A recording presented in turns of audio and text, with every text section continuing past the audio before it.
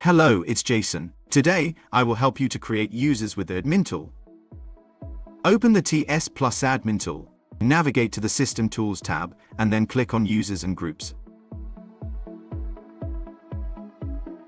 Right-click on the interface and select New User. Let's create John Davies.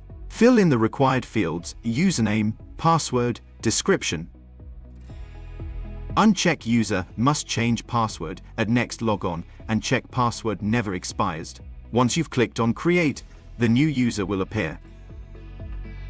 Select the applications to which users will have access in the Applications section of the menu.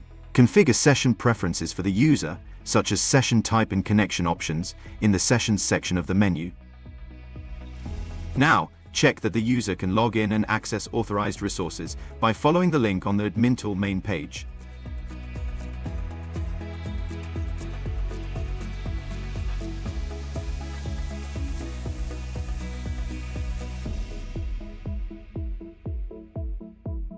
Here you are.